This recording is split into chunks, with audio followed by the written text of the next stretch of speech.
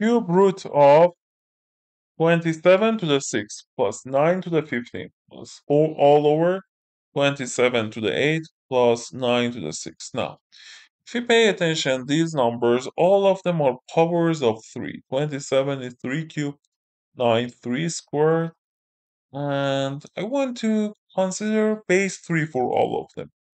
Before that, you should know two things about power rule. Let me write here.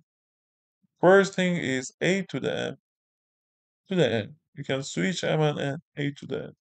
To the m equal to a to the m times n. Other things is a to the m times a to the n equal to a to the m plus n. And let me see.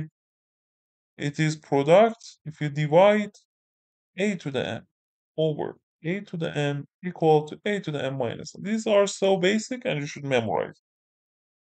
Now, let's calculate this. We say it is cube root of 27, you say is 3 cubed to the 6.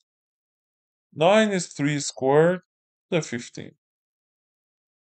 And then we divide by 3 cubed, 27 and 3 cubed. 8, 9 is 3 squared to the 6. Equal cube root of 3 to the 3 to the 6 is 3 to the 18. 3 times 6 here. Plus the next one, 3, 2 times 15, 30.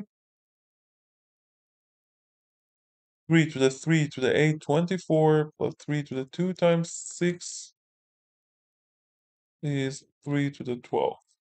Now, in the numerator, if we try to factorize, let's factorize, factor from 318, it will be 1 plus we use this part. 3 to the 30 is 3 to the 18 times 3 to the 12 over 3 to the 12 you factorize, it will be 3 to the 12 plus 1. Now we can cancel these two things. It will be 3 to the 18, cube root of 3 to the 18 over 3 to the 12.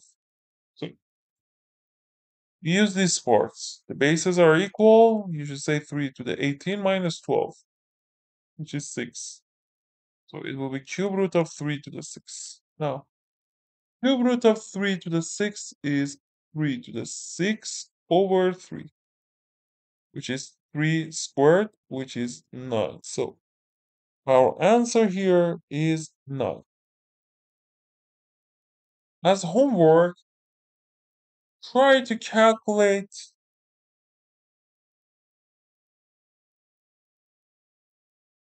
fourth root of 27 to the 12 plus 9 to the 30 over 27. 27 to the power of 100 minus plus 9 to the power of 138. Try to calculate this and simplify. And comment your answers right below this video.